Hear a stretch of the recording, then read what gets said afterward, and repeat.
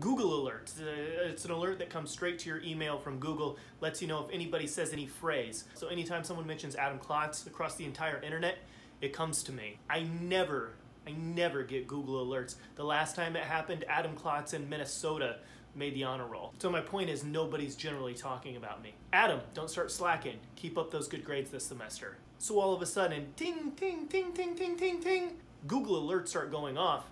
People are starting to write all these articles about me just in the last week. So I'm gonna look into the first one that anyone wrote about me, go through it, break it down, what's true, what's false. First off, I'm 33 years old. I've been trying to hide that from the internet. Never tell anybody how this person found this. I have no idea. But get this, January 29th, that's not my birthday. It's January 30th. So if you guys are about to send me some socks, hold off one more day, January 30th. But I was born in 1985, and whoever wrote this figured that out. I was like people to think I'm younger than I am. I think I have a young face. A young face. I'm 33. Klotz then attended Ball State University, is fluent in English, Italian, and Spanish. Decent in English, I've got that mostly down. Italian, como se dice, that's the only thing I know how to say in Italian. I do like pasta. Okay, so I did live in Italy for a semester and we took a ton of Italian courses. It just hasn't stuck with me. I am not fluent in Italian. And Spanish. I think if I was dropped in a Spanish-speaking country, I could figure it out. ¿Dónde está la biblioteca? He was very particular about his studies in college. Klotz had his share of fun, but he always knew what he wanted to do with his life. All right, makes me sound good, I'll take that. This article knew that after my internship in CMT, I thought I was gonna get a job there and it didn't work out for me, and that's why I went back to school ultimately and studied meteorology. Yeah, I was at Country Music Television. I interviewed Zach Brown Band. I interviewed Lady Antebellum. I interviewed Jason Aldean. I was up and coming, but it didn't work out. First TV job ever in Lima, Ohio. Yes, this is included in the article. Shout out to your hometown stations. My first job in TV. They even have a story about how I got myself wrapped into a wire. But he did have some embarrassing moments early on in his career in Lima. Have not told people this. So when you're doing the weather, you're looking at the camera and you're turning and just pointing to a green wall and there's nothing there. And it's actually reverse of what you're seeing on the TV monitor that's in front of you, so you learn to turn the opposite direction.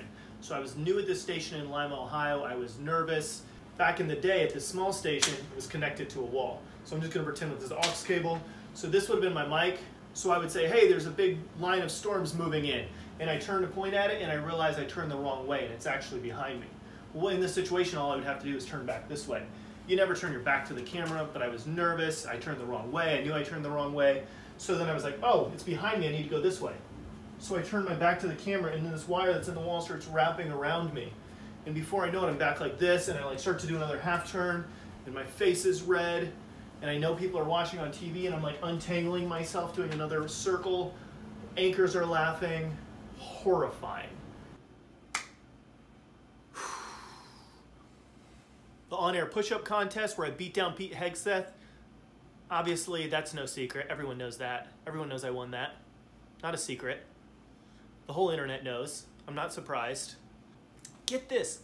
My mom graduated from Indiana University in 1980. I couldn't have told you that. This article knows that. I mean, I knew where she went to school, but she... Shout out to my mom. Shout out to Creative Copy. All your copywriting needs, hit her up. She'll do it for you. CreativeCopyIndie.com. Klotz appears to be crazy about colorful socks.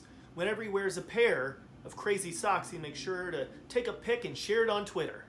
And then they've got a tweet in the article. I actually appreciate that. You guys can follow me on Twitter too. We'll put it in the... In his free time, Klotz likes to travel and discover new places. So far, he's been to 5 continents. Fact. Give that a thumbs up. That's true. All right, this is good. Adam Klotz currently lives in New York City. He's certainly come a long way from days getting wrapped up in the microphone wire. And fans definitely have come to love the NYC meteorologist. Thanks, strange article about me. Yeah, so this wasn't the only one of these that was posted. Some are so bad and just make up stuff left and right, like my net worth. Here's something I posted on my Instagram story.